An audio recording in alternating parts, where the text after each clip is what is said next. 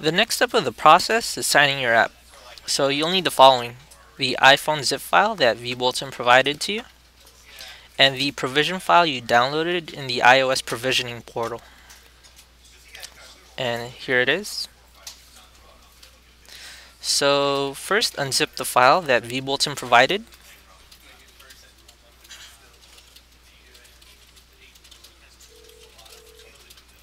And then next you'll need to make a folder within the Mac account you are assigned to.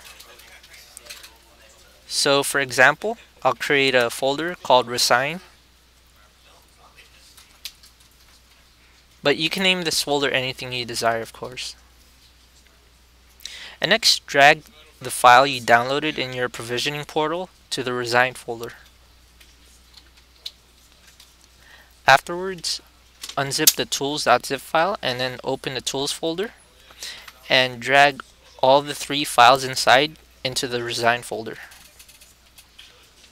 And then next, upload this version of the Apple Store.zip file into the Resign folder. And that's it.